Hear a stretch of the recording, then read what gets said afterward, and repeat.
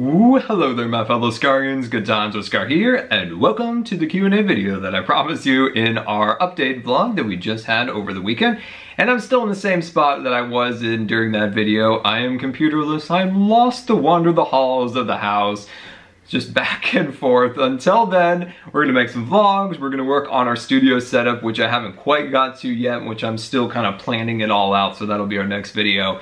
And guys, thank you so much for all the support in the last episode. It was very, very much appreciated to see each and every one of you guys leaving a positive comment. I very much appreciate that. Especially during this time, it's incredibly stressful not to create videos, and to see you guys being supportive, that is absolutely very much appreciated. Just very, very much. I feel the feels. You guys mean so much to me. Okay, so we got to get into Q&A. I want to jump right on into it, and Sarah comes in here. Scar, what do you want to paint or draw, and what is your favorite medium? What do I want to paint? I would like to paint, you know what I want to paint? I want to paint some of my Minecraft builds. That is something I've always wanted to do, but I've never done. Or like draw them. So say we take the Scarline roller coaster, or the Frontier Outpost, or Scarlandia. Any of those ones I think would be really cool to paint and or draw. My favorite medium has been kind of like acrylics. I'd like to go to oils. Maybe there's some like water soluble oils that look kind of cool. They look like a little easier maintenance. But that is my favorite medium, and that's what I would paint and draw. Green Potato asks, what kind of breed is Jelly? Jelly's actually meowing at my door right now. Jelly's an American short hair. She's like silver, tabby, and white, something along those lines. And she's 11, I think, now. So Jelly's an older cat. She's an older cat. That's why I guess she likes to sleep on the router now. Crystal asks, Scar, if Jelly was to have a doggy companion, what kind of breed would it be? I would love to have maybe like some kind of a husky dog, maybe a Klekai. It's a smaller version of a husky. I think that would be pretty cool. I also like Portuguese water dogs. Those are cool dogs. Kyleo's, very important dog, very good dog. Also, what was the dog that Wishbone was? Do you guys remember that TV show, an old TV show on PBS? There was a dog, and he was kind of the host of the show, if you will. There were some kids, and the dog kind of ran around, and he always dreamed of books, and like he loved reading and stuff like that. And they would make these kind of reenactments of, say, like something from a book. And they'd go back into olden times. Say if it was medieval time, they'd go back to some castle for some period book. And there would be Wishbone as a character in it, but everyone would treat him like a human. But he was a dog. It was strange, but I liked it. I loved it. So maybe a Jack Russell Terrier too. I do like those. What is my favorite museum? That is a good question. I would say my favorite museum that I've been to would be the Disney Family Museum in the Presidio in San Francisco. It is a really great museum, and it documents Walt Disney's life from when he was born until he died. And it is a really great museum. They have a lot of traveling exhibits there, so if you're interested in a lot of like animation art and things along those lines, that's a really great place to see originals. Another thing they have there is a gigantic model of Disneyland in Walt's dream. So it's everything that he kind of dreamed about and mentioned before he had died. They've kind of put it all into a model. It's, you know, of course not accurate to how Disneyland was then nor today, but it encompasses all of his dreams in there, and it's just amazing to look down. It's got a room, so it's a room, little cylinder like this, and you start up here and you just kind of go, you know, all the way down closer and closer to the model. And on the walls and the sides, there's, you know, the Lily Bell, if you're familiar with the history of the Disneyland, like, that is Walt's backyard railroad that he kind of started the process of making Disneyland with, right? That's how he started getting the inspiration for it, and that's there, and a bunch of other really cool things. And it's right up my alley. I mean, I've got my Wet Enterprises shirt on today, apparently, so that's my favorite museum. Bella asks, what is your favorite Star Wars character from the light and from the dark? Well, I was thinking about this, and it's actually very simple. It's two kind of obscure characters. And one of them is this guy. He is a Hoth Trooper. For some reason, as a kid, I dreamed of this action figure. I finally got it, and I loved it. I played with this thing so much. Whenever I was like, you know, trying to be one of the characters, I was this guy. I just loved his character with the goggles, and he was also a Jedi. I mean, I made him up, but he had his own character. He was a Jedi. He was pretty awesome. Another character that I always liked from the dark side is just a simple stormtrooper. I've always liked them for some reason. I just thought their character, like their design aesthetic, is really cool. I always wanted to dress up as one for Christmas. Halloween. Yeah, those are two kind of obscure characters, but they're my favorite. Shane asked, what is my favorite Lego set and will I make Lego videos? So we'll get to the Lego videos after we talk about our favorite set. So my favorite set is something that I have yet to build, and that is the Saturn V rocket. It is in a box still. I know, I'm ashamed.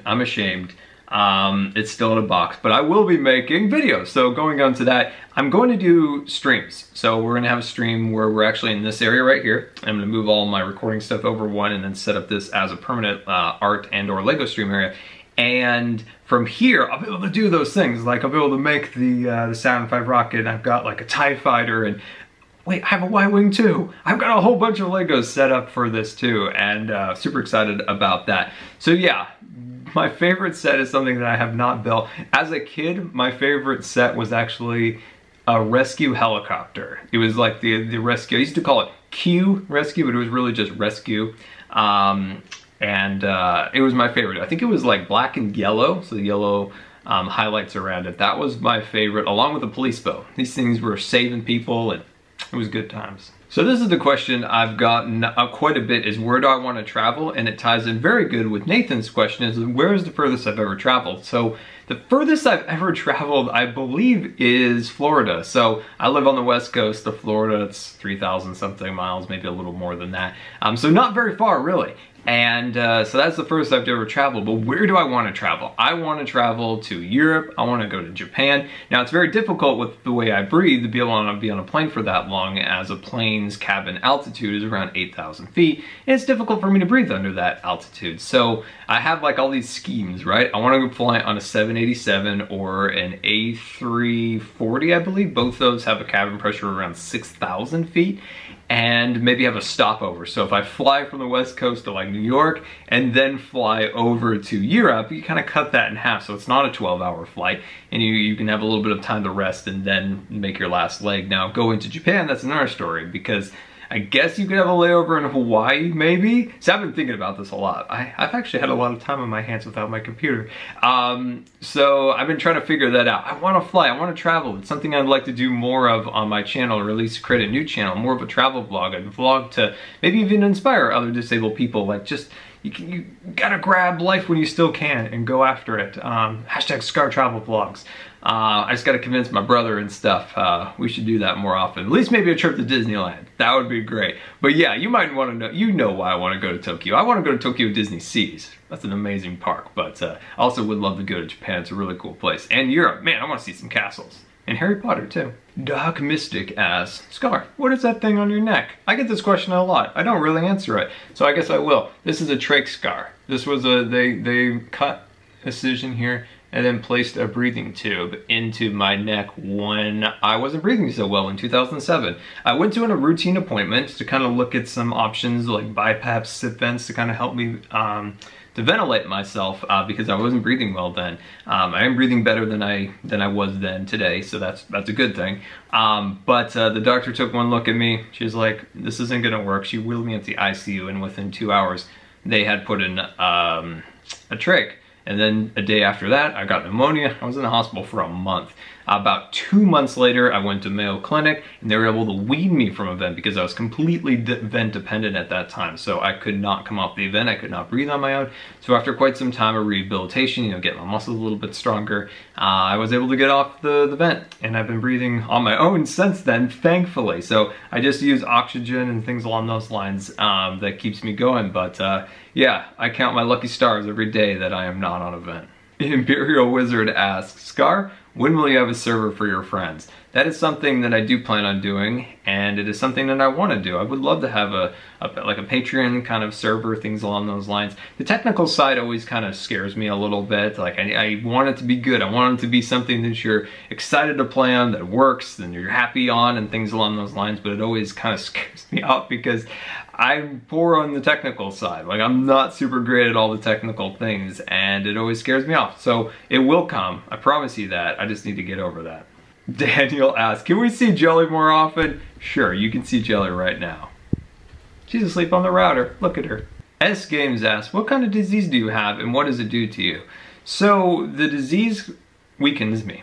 It weakens all the muscles, and when your muscles are weak, then you have other symptoms. So when your diaphragm is weak, it's more difficult to breathe. It also can affect your digestion system and different things along those lines. So when certain systems are just weakened, and then there's a whole other category of symptoms that then go along with that system being weak. And that's kind of where I'm at. I have to use a wheelchair, I have to use oxygen, I have to use a feeding tube, a drain on my stomach, things along those lines. So yeah, it's not super great, it's not fun, but you gotta make the best with it because it's the only body you have. Asherock asks, what is your favorite season? I like that. I like that question. What I like is transition seasons. So I like spring to summer, fall to winter. I usually get really super bored of whatever season you're currently in, but I do have a preference for summer. But I love the change. Like I love when the leaves are turning or when the leaves are starting to turn green. That's my favorite. So any transition season, when you're kind of going from spring to summer, fall to winter, that is my favorite. Bob Loves Cheese, which is a great name by the way, asks, would you rather have Minecraft as your only video game you could play or play every video game except Minecraft? That's a hard question. I would probably have to say Minecraft in the end because Minecraft's a sandbox game. You can create whatever you want within it. Say if it was some kind of a linear game, as much as I love BioShock, it would get really boring playing BioShock over and over and over again. But with Minecraft, I can create my own game. I can create a house. I can create my own world. I can create whatever I want in it. So I can always find something to do in Minecraft. That's why I've been playing it since 2010, because there's always something new and interesting around the corner when it comes to Minecraft. Surprisingly, I usually get bored of games, but Minecraft is just something I just absolutely never get bored of. The Minecrafter asks, why did you choose YouTube as your career path? I always say that YouTube and Twitch choose you, you don't choose them.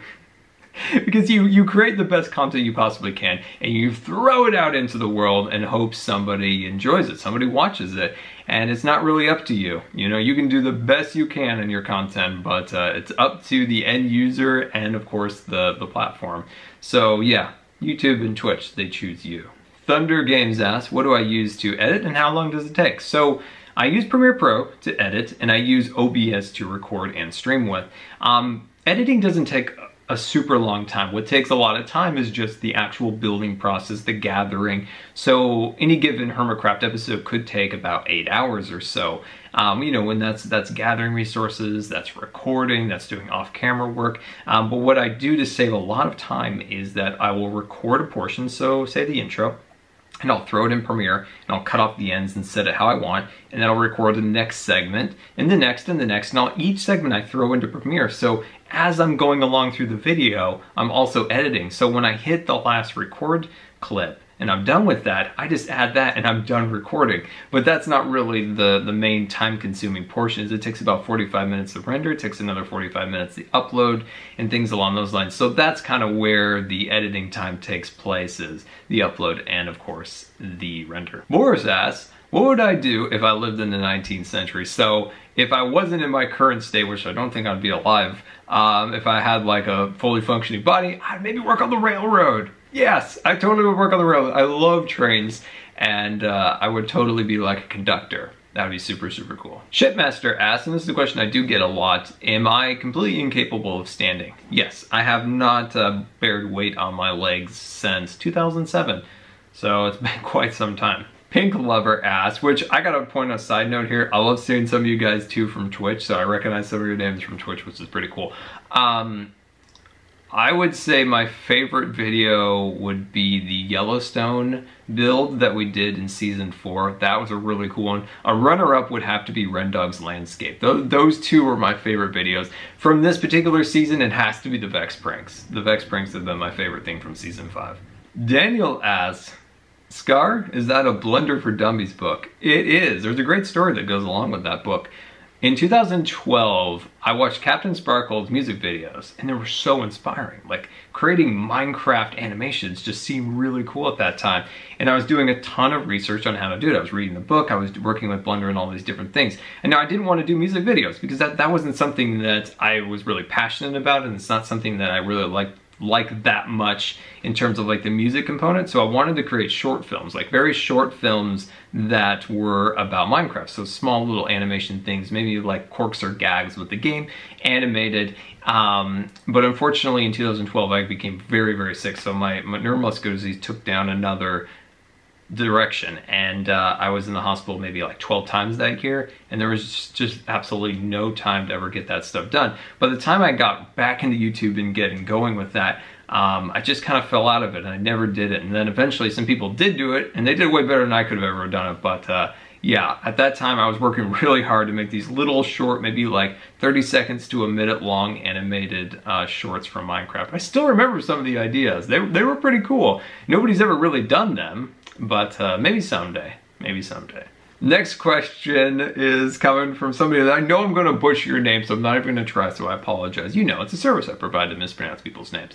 But the question is, do you plan out your builds beforehand, or you jump right into it? So it's a bit of a mixture, right? When it comes to very complicated builds, say like the skyscrapers and things like that, those need a lot of planning. So take the skyscraper, for instance, having all the roads coming in and the building built onto it, that's mostly pre-built, at least in my mind, that is. So in creative, I kind of figured out how the roads would work, nailed that down. And then I took the space that it was on top of it and then kind of tested out a couple designs and then picked one of those. And then once I built it in the world in Hermitcraft for real, it's quite a bit different from the original. And that's the best part about doing your builds a bit beforehand, you know, testing them out, is you can see them in a whole new light. I always say when people are learning to build is build 5 of the same thing. By the time you hit your 5th build of what you started at, you thought you were just gonna build the same thing 5 times, the 5th one's not gonna look anything like the first one. It's gonna look way better, and you're gonna be like, wow, I'm glad I did that, because each time I was like, oh, I can change this color, I can change this way the depth of the build works and stuff like that. So it's a bit of a mixed bag. Like there's certain things that I can just jump in and build, like say the landscaping shop in the community area. I just built that just automatically, just went woo, just built that out. But things like the skyscraper, they do need a lot of planning. Mary asks, do I prefer vanilla Minecraft or modded Minecraft? I would have to say vanilla. Vanilla's something that I've been building and working with since 2010, but modded's actually caught my interest more and more recently, especially with Fullcraft 3, is that there are some things that I could absolutely never accomplish within vanilla that I can in modded. So I'm very interested in doing more modded builds. So you're definitely gonna see more of that in the future. Crystal asks, what is my favorite Disney history story? Now, this one I just heard, so it's not so much a story, it's not really funny, it's really sad actually. Back in the very early days of the park, they had what was called an art corner, and in the art corner they had a bunch of cardboard boxes, and you could buy original production cells. And these cells, if you're unfamiliar, are what animated movies back in the day were made of. When everything was hand-drawn, you would hand-draw these cells, then you'd ink it in, and it would be like a character, like moving. Each cell was a frame from the movie, and these things are incredibly beautiful and very valuable, especially today. So you could rifle through this box and you'd be like, oh, Peter Pan, oh, the 7 Dwarfs. And these things could be worth, you know, anywhere from $10,000 to $50,000 today if it had a background especially. And they were just selling them in a cardboard box in the park. I recently learned that, and it's funny, it's sad at the same time, but it's just an interesting story about how we perceive art and value when it comes to that. But it's an interesting story. Max PvP's asks, Scar, Star Wars or Star Trek?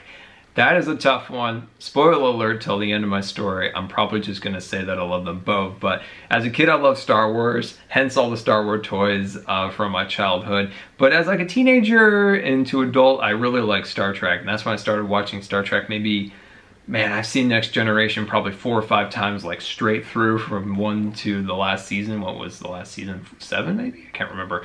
And then Voyager, I've seen that 2 or 3 times all the way through. Deep Space Nine, Enterprise. I mean, even Enterprise, it wasn't that bad. I actually enjoyed it. I especially enjoyed it the longer the series went on. But yeah, I love Star Trek. Star Wars, I've kind of kindled my love for it recently. I really liked Rogue One. Force Awakens was great. The Last Jedi, like, I'm still a little bit iffy on. I mean, how does meditation kill one? I just don't know how over meditation, I mean, that should be a side effect for people that meditate. Over meditation can make you die and disappear. And a tear will fall from Scar's eye of missed opportunities. It wasn't that bad. It wasn't that bad. It's fine. But yeah, I'd probably say both. I mean, I love them both for different reasons. Jay asks, Scar, what is your favorite Disney ride? It is definitely Indiana Jones. Unfortunately, it's a ride that I can't go on, but I can go on Radiator Springs. So that's my current favorite ride that I can go on. But my all-time favorite ride will always be Indiana Jones. Great question here. I know you're a fan of Rockstar. Are you going to record Red Dead Redemption when it comes out? And yes, it is. We're going to have cowboy horse riding adventures through the woods. It's going to be amazing. Cannot wait for Red Dead Redemption. Regalist Sir asks, what was your first Lego kit you received as a kid? I can't quite remember off the top of my head what it was, but I remember the first set I ever bought. And it was kind of a beach set. It had some jet skis and a lifeguard tower, some little buoys and things along those lines. And it was $19.99, and it took me a long time of saving up. And eventually my birthday came and I finally had enough. And I bought that thing. And then I remember just maybe like a couple months later, I saved up doing some house chores and things like that. And eventually saved up a whole $7.99. And I was able to buy the Western wagon. Unfortunately, as a young kid, I then learned that there is such thing as a tax. And I never could figure out why they don't just put the tax on the price on the shelf, because then I would have known that it would be more than $7.99. I was quite upset about that at the time. I had to save a little longer. Let's end this question here. Is Brexton asks, how do you stay so positive? It seems no matter what is going on in your life, including this, you are positive and always manage to see the bright side. That's a good question. Yeah, there is definitely times where I am down as all down can be, when it just feels like the world is crushing upon your shoulders. And it's really hard. There are definitely times in the year, especially maybe in December, January, that was really hard, like emotionally and physically. And the best way of always getting through this is always to look out and see the positive in things. There's always a positive thing. It's just you have to see it. You have to see it out there, and there's a positive. And if you can put more of your energy and thoughts towards that than the negative, and then you feel better. Like the more you go towards that side, the better you are. It's hard. It's definitely hard. It's easy to kind of fall into the negative side and think, you know, everything's always against you and things along those lines. But it's much more difficult to always look towards the positives and always try hard and be the best you can be. And it just makes you feel better once you get there. But yeah, it's another thing too that helps you kind of stay motivated is you see a lot of other people that have it far worse than you. And you're like, you know what? The person has it far worse than I am and they have a positive, great attitude. I want to be like that. I don't want to be negative. I don't want to be, you know, this person over here that's always thinking poorly of things and themselves. No, I want to be over here and I want to be the positive person, because when you do think in that way, things are a little bit easier instead of always being negative. And at least I try. I'm not always successful, and nobody ever is. But as long as you always just try to stay on that side, things always kind of work out a little bit better than they were if you were on like the negative side. At least that's what I try to be. And like I said, it's not always easy. You don't always succeed, but at least you try. And there we go, guys. I hope you enjoyed today's Q&A. I really enjoyed looking through these comments and seeing what your guys, what your thought process is on me. You're like, what kind of Legos does Scar like? I like that. That's a fun questions. I really enjoyed this, guys. And I'm so sorry once again there hasn't been any videos. I'm working really hard on getting this all set up and fixed, and we'll be making videos once again very soon on all sorts of cool new things. With new seasons and modded and tutorials and Jurassic Park, by the way, that's coming. But anyway, guys, as always, thank you so much for watching, and until next time, we'll see you later.